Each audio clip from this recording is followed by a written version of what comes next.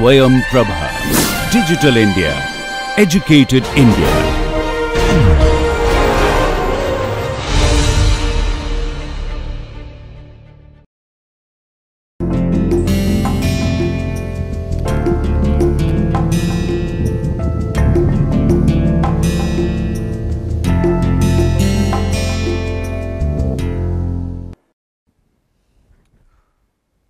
Welcome again to the series of talks on convex optimization, and today we are going to start a very important topic called separation theorem for convex sets.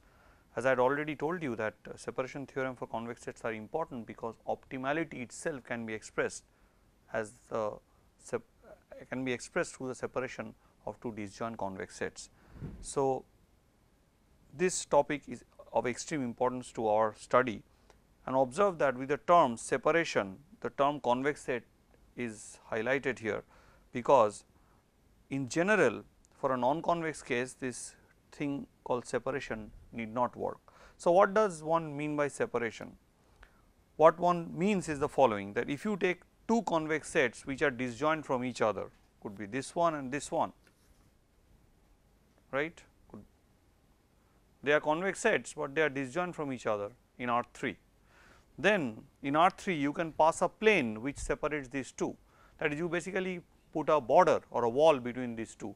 So, this thing lies on one side of the wall and this thing lies on other side of the wall. So, in R2, which is our playground, you see here I have a convex set C1, another convex set C2, and they are disjoint, then I can draw a line separating these two. So, this line, which is an hyperplane in R2, divides, as you know, the whole space into two parts. So, C1 lies in one half space, C2 lies in other half space. That is exactly what is meant by separation. I will mathematically describe this thing. Suppose this hyperplane H is given as set of all x. I am writing in the general sense of Rn, though everything is in R2. Suppose this is what the hyperplane is. Then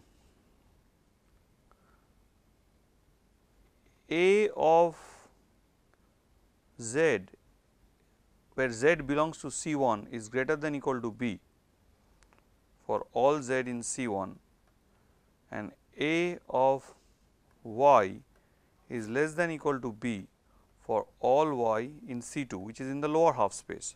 So, that is exactly what is the meaning of separation, that the whole set of C1 is contained in the upper half space here, in the whole set of C2 is contained in the lower half space. There cannot be an intermingling, that is, a part of C1 is in the lower half space and part in upper half space, and part in upper half, part of C2 is in upper half space and part in lower half space. Such a thing would never happen, but means you can always draw a boundary. But look at this non-convex case. This non-convex case, you can draw out. What I have done is I have taken the interior of the first quadrant and interior of the third quadrant, that is, writing more technically, I have taken interior of R2 plus union interior of minus R2 plus, right. Now, look at the union of the second quadrant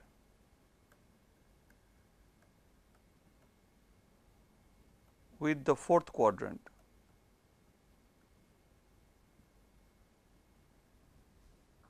Now, if you look at these two sets, this first one and the second one, they are having empty intersection, but can you draw a line such that the one set, this set is in one side of the line, this set is in the other side of the line. Okay, let us try to draw a line.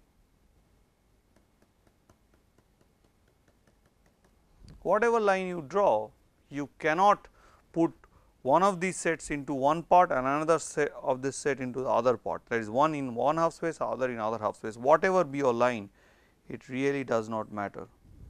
Whatever be your line, it really does not matter.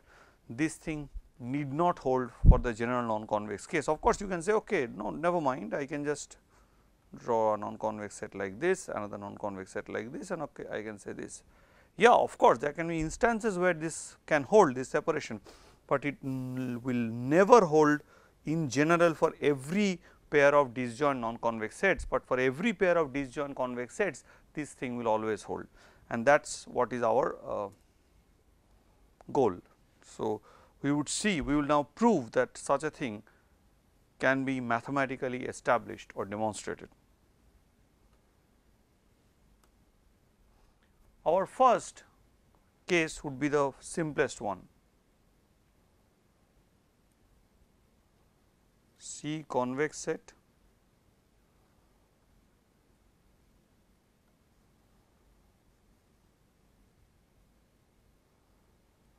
X a point outside it.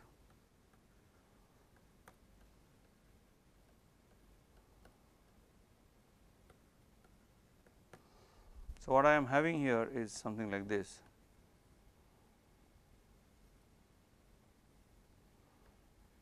A set C and a point X outside it. What we intend to say that this set C and this point X can be strictly separated. So, C and X can be strictly separated. So, what I mean by this?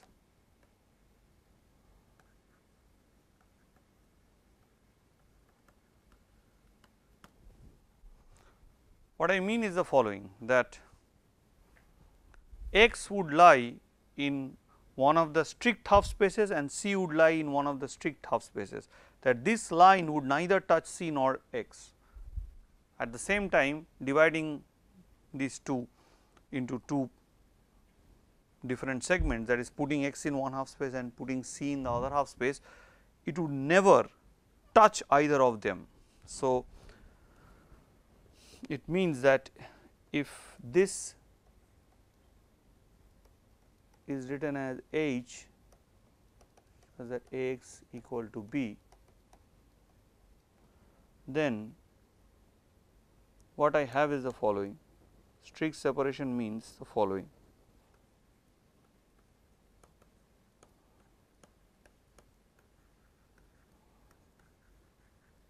So, it should not touch, which means in this case X is in the lower half space, C is in the upper half space. So, A of X is strictly less than B and A of Z is strictly greater than B for all Z in C, and that is what we would like to establish. For any closed set C, the set C need not be bounded, it could be unbounded also, it does not matter, but X has to be point outside C, and that is all. How do I establish this? The establishment of this thing calls in to the fore the notion of a strongly convex function, and so we have to learn something about strongly convex functions, which we had already discussed in the last lecture. We learn something bit more and then go in and talk about this separation procedure. So, just recall strong convexity.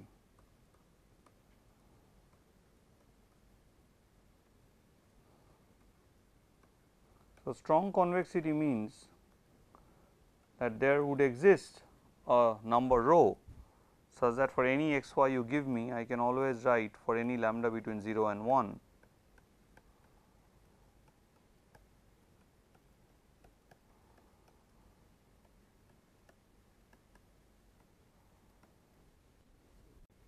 so this is less than lambda times f of y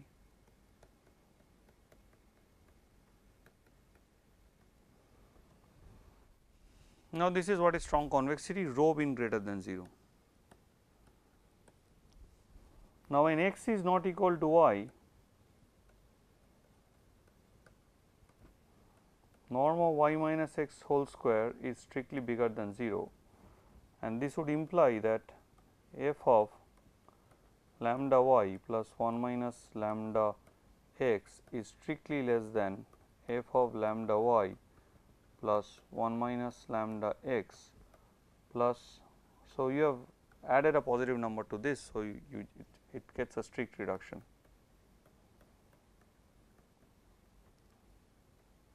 So, this is again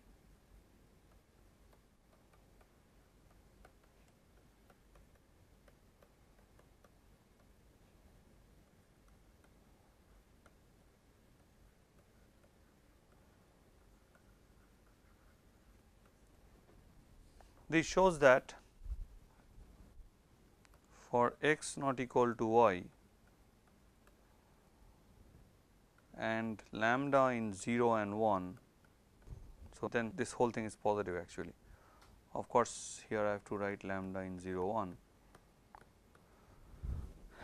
F of lambda y plus 1 minus lambda x is strictly less than lambda f y plus 1 minus lambda f x. So, this means that every strongly convex function is strictly convex.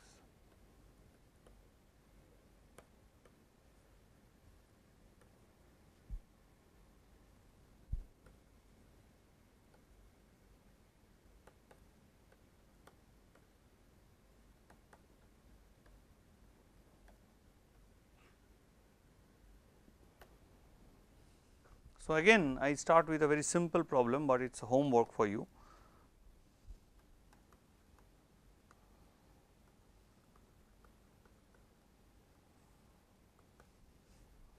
So, if f is a strictly convex function,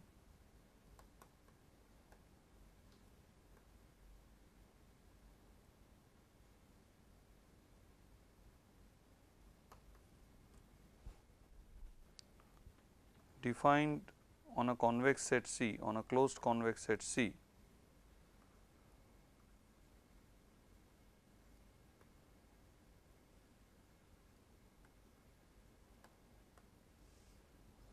then if there is a minimum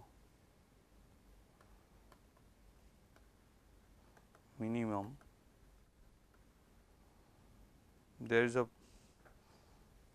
minimum of f over C, then it must be unique.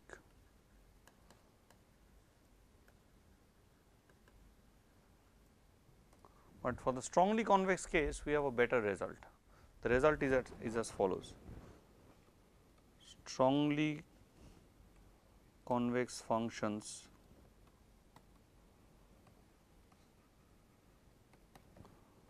always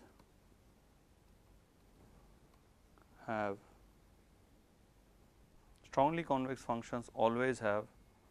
a unique minimizer over a closed convex set.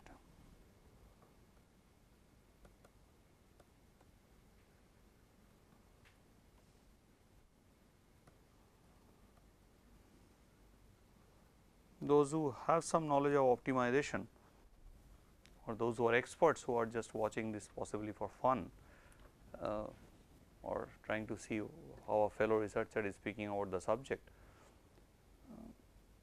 for them of course it is obvious and you know how to do it. It is all about coercivity of the function f. So, but for others I would not ask you to get into the details, especially those from the engineering background. I would just like them to keep this in mind. So, that is why strongly convex functions are so important, because you are always guaranteed a unique minimizer over a closed convex set. There will be a minimizer. It does not say that the set has to be bounded, the set need not be bounded, but still it will give you a unique minimizer, and that is a very rather important result which we separate out. How this result is important for us is what we are going to see. So, we are now going back to this situation of a convex set and a point x outside it. So, how do I am supposed to draw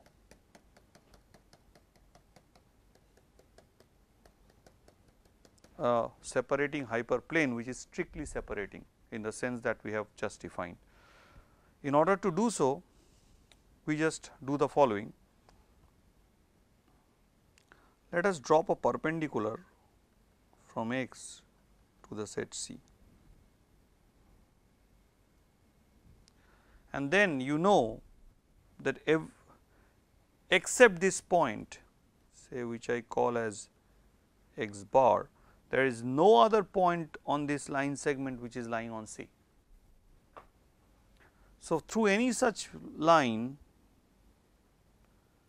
right, through any such line, any such point, just take the midpoint of this.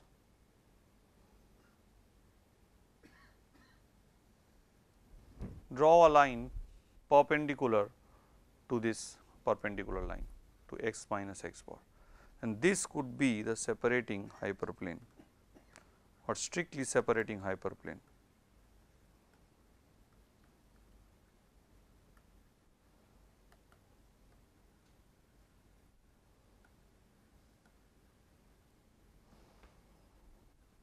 How do we guarantee that if I just drop a perpendicular, there would exist an x bar, it will go and hit, and of course, from this picture it is clear that if you draw a perpendicular on x, it will go and hit a point x bar on the set C, because the set C is closed. So, the boundary of the set is also included in the set. But how can I be mathematically sure that such an x bar would always exist, such an x bar will also be there, and this would lead us to this result. We will just use this result. So, we will now first talk about when there is a point x and a set C, what we are trying to measure by the perpendicular. We are trying to measure the distance between x and the distance between x and the set C. So, what is the meaning of distance of the point x from the set C? So, what you do is with every point in C, you calculate the distance of x. Basically, you calculate the length of x, every point y in C, you calculate the length y minus x. So, basically what you do, you calculate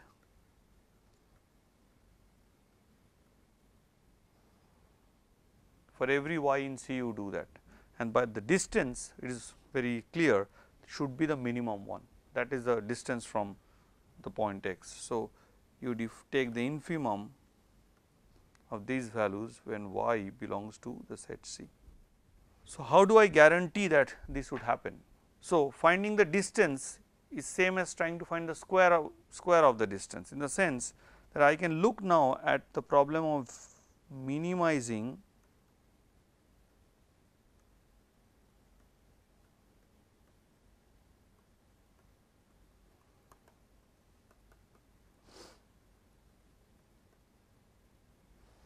So, any solution of this problem it is obvious is a solution of this problem, and I am not going to tell you how to do that. This is so clear that you can just take up a pen and paper and just finish it off in a minute. So, now observe that this one is a strongly convex function. This function is a strongly convex function. So, homework is as follows.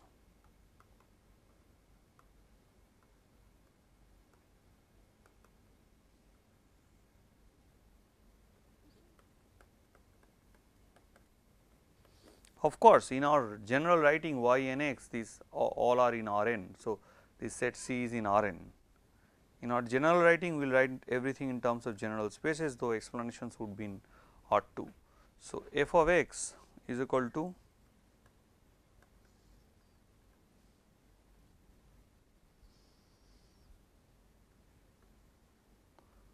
show that it is strongly convex.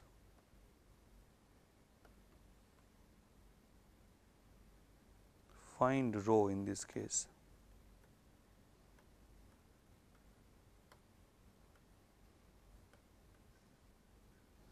Now, this set C is a closed convex set, and this is a strongly convex function. So, what we have said that strongly convex function always have a unique minimizer over a closed convex set. So, there must exist some y in C such that, so what would happen is that there would exist a y bar say in C such that y bar minus x whole square is minimum of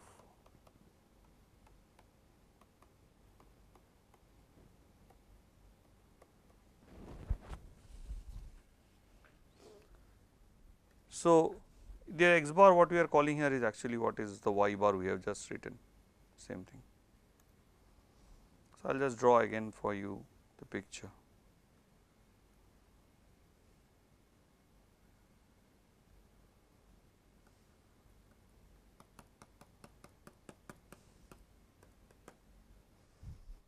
Now, this simply means that the distance of x from C is nothing but norm of y bar minus x. So, what I am always guaranteeing that there exists a unique point y bar, because the minimizer is unique. Of course, this y bar is unique, there cannot be more than one. There exists a unique y bar such that at that point norm of y minus x bar, this is the distance of x from C, that is the minima is achieved at y bar and is done uniquely. So, more generally y bar is called the projection. You know, when you have the x y coordinates, so if you have x y, so what do you do? If you drop a perpendicular on the x axis, you get the x coordinate, if you drop a perpendicular on the y axis, you get the y coordinate. So, it is the same idea. So, y bar is called the projection of x on the set C. Now, the crux of the matter is as follows.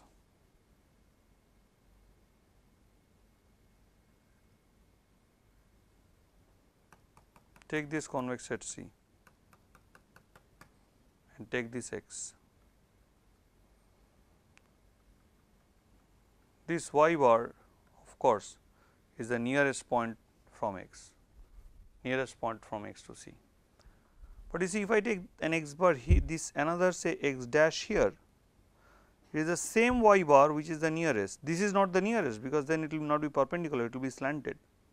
If you take another x double dash here, then you see the same y bar is the nearest one. So, a single point y bar could be the nearest point or projection points to many such x bars. So, for any vector on this line, on this line, on this line, or anything in between, the projection is the same point y bar. For example, if you take it on this side, suppose you take some x tilde, then the projection here is y tilde, but y tilde cannot be a projection to this point, say x hat, the y tilde cannot be a projection to x hat, here the projection would be y hat. So, at these rough corners of convex sets, these sort of situations can arise, and this thing actually forms a cone. That is, the set of all x's will actually form a cone, which will be called a normal cone in the future. This will be called the normal cone, but that is not exactly what we need at this moment. We will go ahead and discuss this thing slightly later. We will learn about them slightly later, but what I want to recollect at this point is that at these points, that is at for all these x dash, x tilde, x double dash, y bar is the only projection point. Now, you see, if I do not have a convex set, this unique projection business does not work, because for example, if you take the set which is epigraph of y equal to minus mod x. So, you take the epigraph, the set C as the epigraph of minus mod x.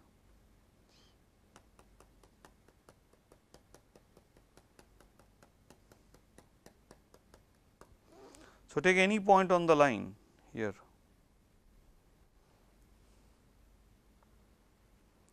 drop a perpendicular, this is the nearest one, drop a perpendicular.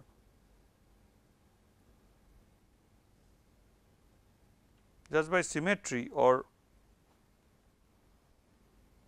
from simple Euclidean geometry, you can prove that this side is equal to this side, right.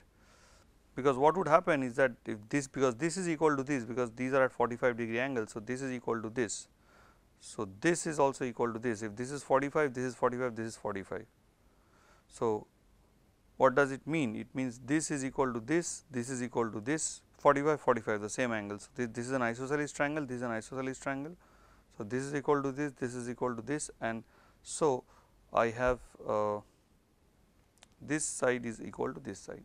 Now, once I know this, so this for this point x, this y bar 1 and this y bar 2, two different points, both of them are projection points. But because this is a non-convex function, and so the epigraph here, as you see, is a non-convex set. For a non-convex function, a point outside the set can have two different projection points. Such a thing cannot occur just because of the use of the factor, use of this idea on strong convexity. Optimization is a great and beautiful subject, because these are proved in a very simple and very beautiful manner, but we will not get into all these things. So, now we will start proving what we had just discussed. So, we will go back, draw the picture again. See, so there is a point, say x outside, and then I want to describe the hyperplane which will strictly separate the two.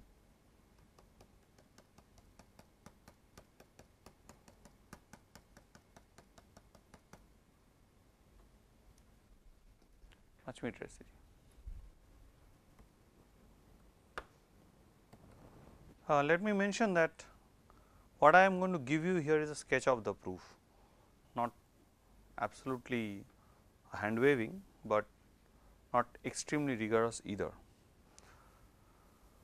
So, what we really need to look here is the following, that if you take any point, or maybe I will just make it more, y inside, and this is y bar, which is the projection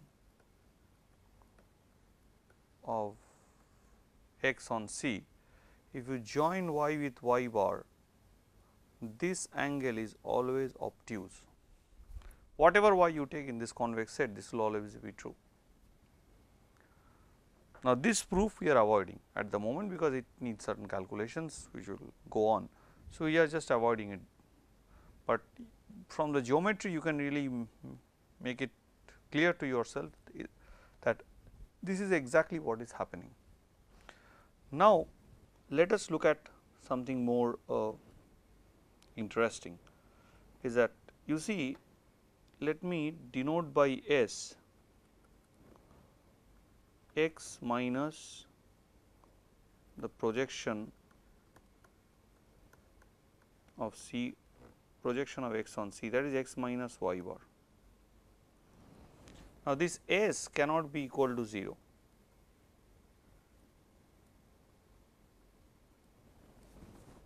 So, obviously, x and y bar are not the same point, because x is a point outside C and y bar is a point in C, because y bar is a solution of a constant minimization problem. So, y bar must be feasible, and hence y bar is in C.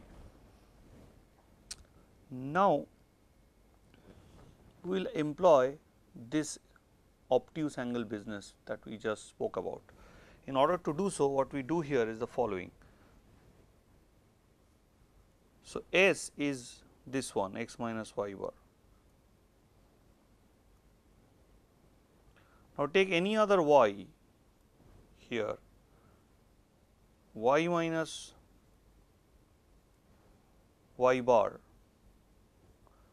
this inner product. So, this is your S, this S vector. This inner product must be negative or non-positive, because the angle is obtuse. You know how to do dot products. So, I can now write S of y minus, what is y bar? Y bar is x minus S.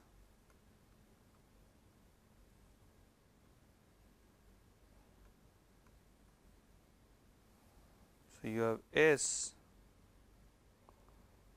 y plus S minus x, or SS minus Sx plus Sy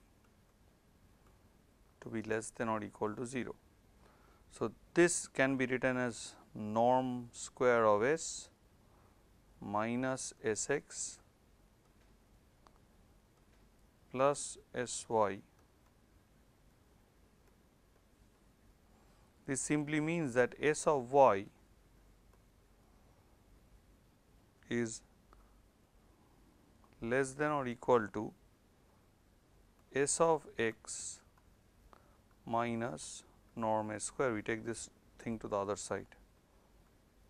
Now, observe that norm S is not equal to 0 because S is not equal to 0. So, this is strictly less than S of x.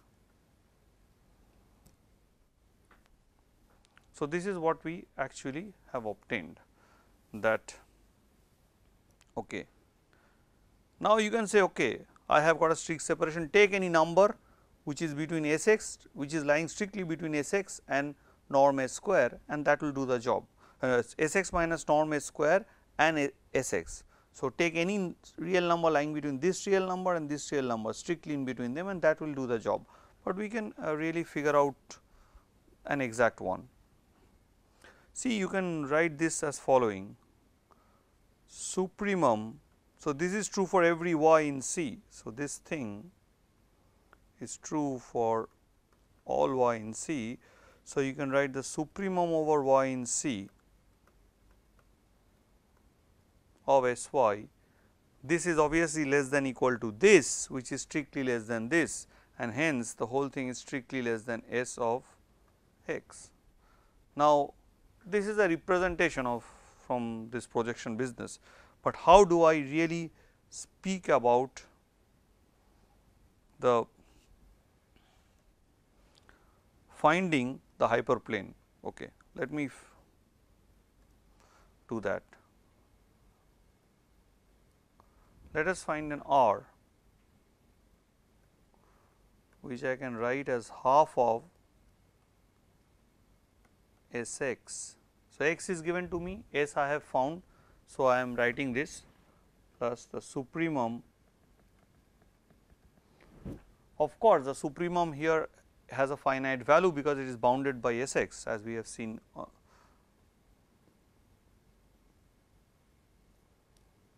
Supremum S of y, where y is in C, this is a plus sign.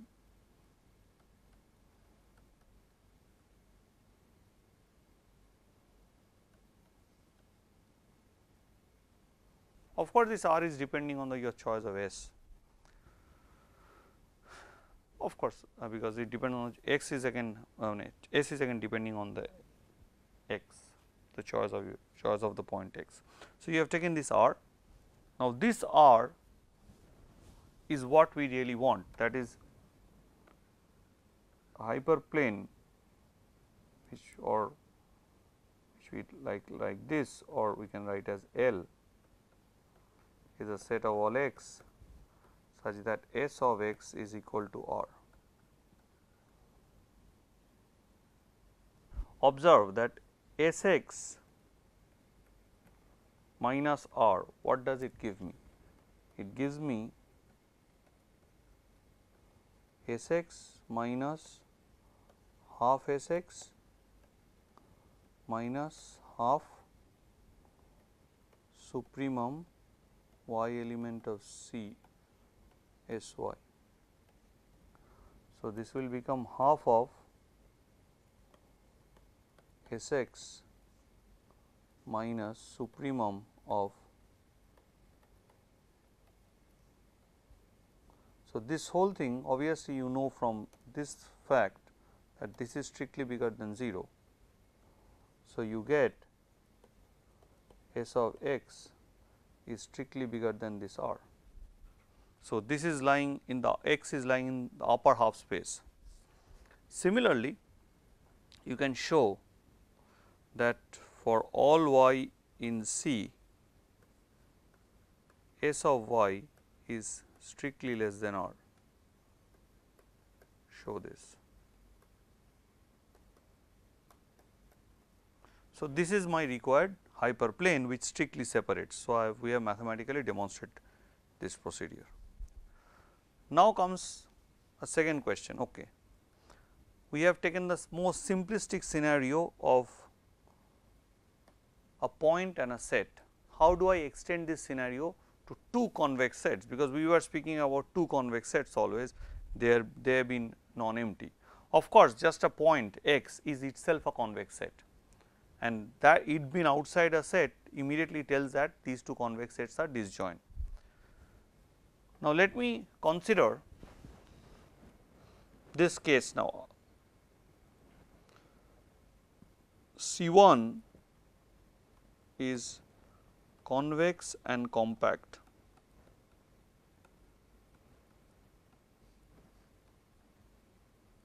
That is convex, closed and bounded, and C2 is convex and closed obviously.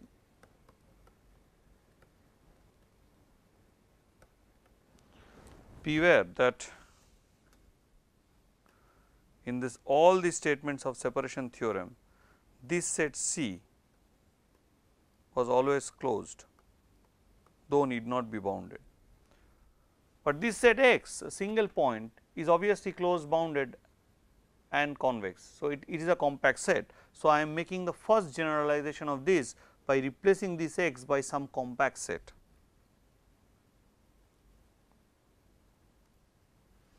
You will see why such a first step generalization to include compactness is useful. What I am trying to say is that if this happens and C1 intersection C2 is empty, that is they are disjoint. So, you have a convex set like this, C which is closed, C1 C2 which is closed, but need not be bounded, and you have another like this C1 which is closed and bounded. What we are trying to say is that then a strict separation is possible.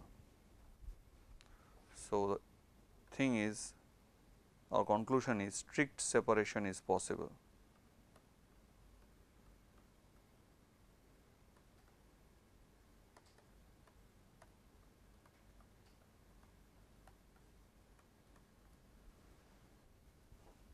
Now, you might ask the question, okay, if I throw out compactness from C1, strict separation, is that possible or not? So, our question is throw out compactness from C1, compactness, and just assume C1 to be closed.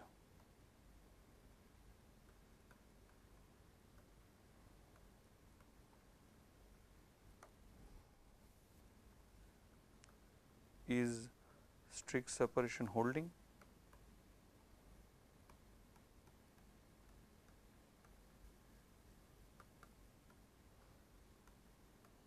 The answer is of course negative, otherwise we will not get into all these issues. Let us see why that answer is negative.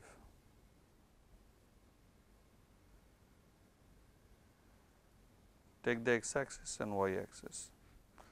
Take this plane, this half space along with this line x axis. Consider this to be C2.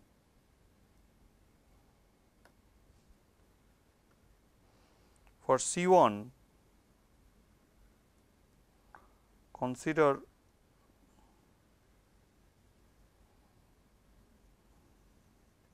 the epigraph of the convex function y equal to 1 by x for x greater than 0. Of course, the domain is x greater than 0. So, there is a epigraph of f where f is equal to 1 by x where x strictly greater than 0. Now, you see this 1 by x is asymptotically going towards the x axis, asymptotically going towards 0.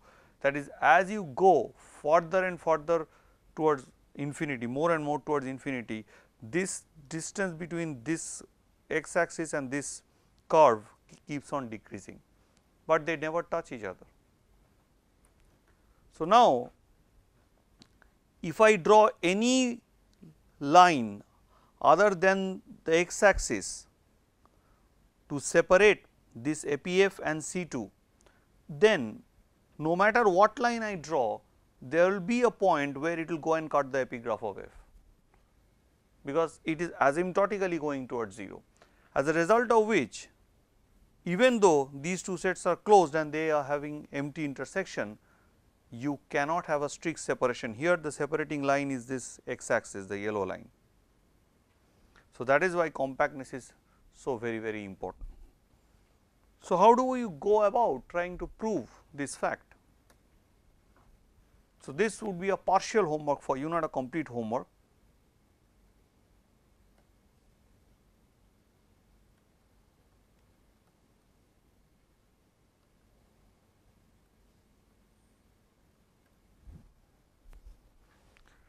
Now, observe, consider the convex set C1 minus C2. Now, of course, it is convex, you can prove it, I do not need to do that. Now, observe that 0 does not belong to C1 minus C2. Why? If 0 belongs to C1 minus C2, there is a common point between C1 and C2, because then there exists a x in C1 and y in C2 such that 0 is equal to x minus y, and hence x is equal to y. So, both are in x is in. So, these are common elements of C1 and C2, but C1 and C2 is disjoint. So, this cannot happen. Now, you observe here is a convex set and there is a point outside it, and if this set is closed, I can apply what I have learned just now. The question is C1 minus C2 closed?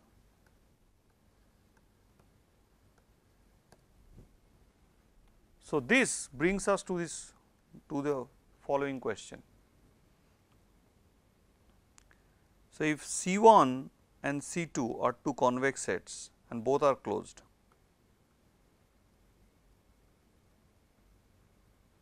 the question is this closed? Is C1 plus C2 closed? This answer is not true in general unless one of them is compact. Here we have assumed C1 is compact, so C1 minus C2 is finally closed, but here C1 plus C2 in general, because minus is nothing, just you can say plus or minus C2. So, C1 plus C2 is not closed unless one of them is compact, because you take again an example of this type where you take a convex set like this, y equal to 1 by x,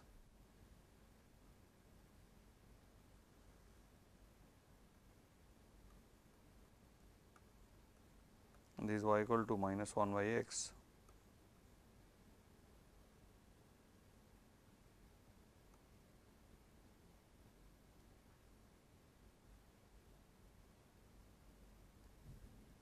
Look at these two. So, take any 2 points. So, take a point here and take a point here. So, this is my C1 and this is my C2, both are closed and both are disjoint from each other. In fact, you see, of course, disjoint is not needed. I want to construct C1 plus C2. So, I take a point here, I take a point here, I do the vector addition. Okay, let this take this point here. So, I do this vector addition, I get a point here.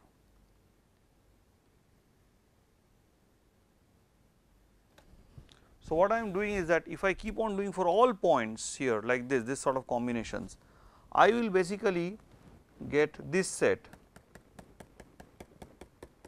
this whole half space, but I will not get this line, the red line. So, this red line is not in C1 plus C2. So, but this is a part of the closure of C1 plus C2, closure of the half space. So, as a result C1 plus C2 in this case, this one is not closed. But in our case, because we have assumed C1 to be compact, so C1 minus C2 is closed, and of course, now you can go ahead and apply the result that you already know. So, that application has to be done as an homework. So, finish this thing as an homework. So, strict separation can be done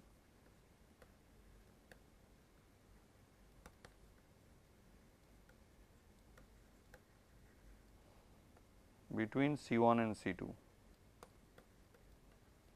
C2 when C1 is compact and C2 closed. There is another very important conclusion from this. All this is a study of the supporting hyperplane theorem. So, if you take a convex set of this form,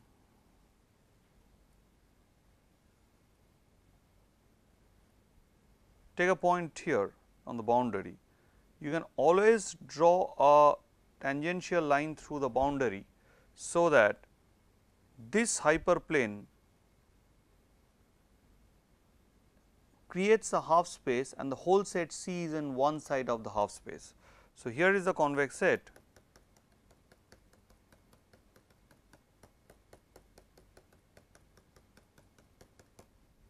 and now here is a point x on the boundary. I can always prove that there is a hyperplane passing through this point x, so that the whole set C is in one half space, it does not have two half spaces. For example, if I take a point inside and if I try to draw a line, I can draw a line, then it will the set C would be covering both the half spaces. But here in this case, where I have just the set C and a point here, and I draw a line here, for example, tangentially in this case as it looks like in the picture, then C is in one half space, it does not come in spill over to this half space. This whole thing, this is called a supporting hyperplane.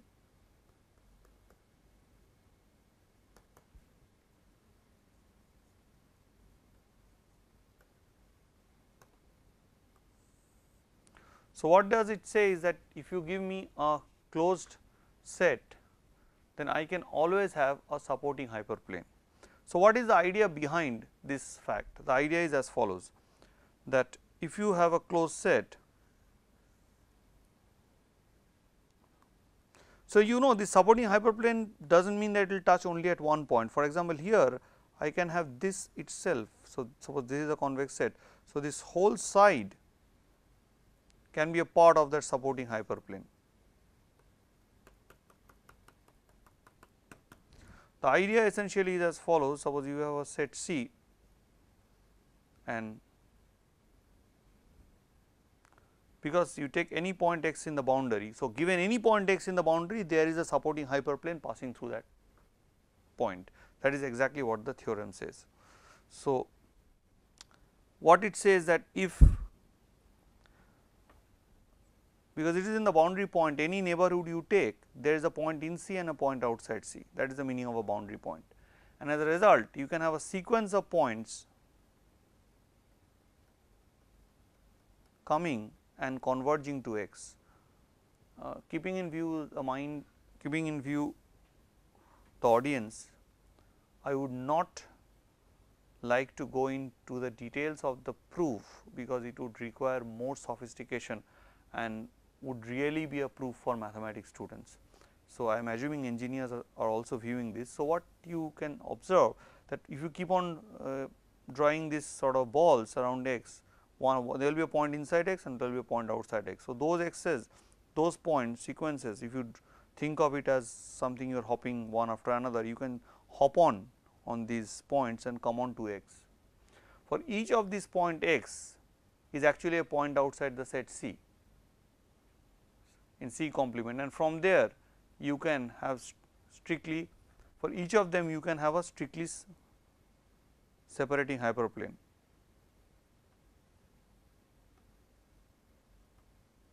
And finally, you can come in like this and come and touch the boundary at x, and that would give you. So, basically what would happen is that would generate a sequence of planes which can come and touch in x, and that would give you the separating hyperplane, or the not the separating hyperplane, the supporting hyperplane to C at x. So, with this very basic ideas about separation, we close our discussion and go into more of the optimization issues in the next class.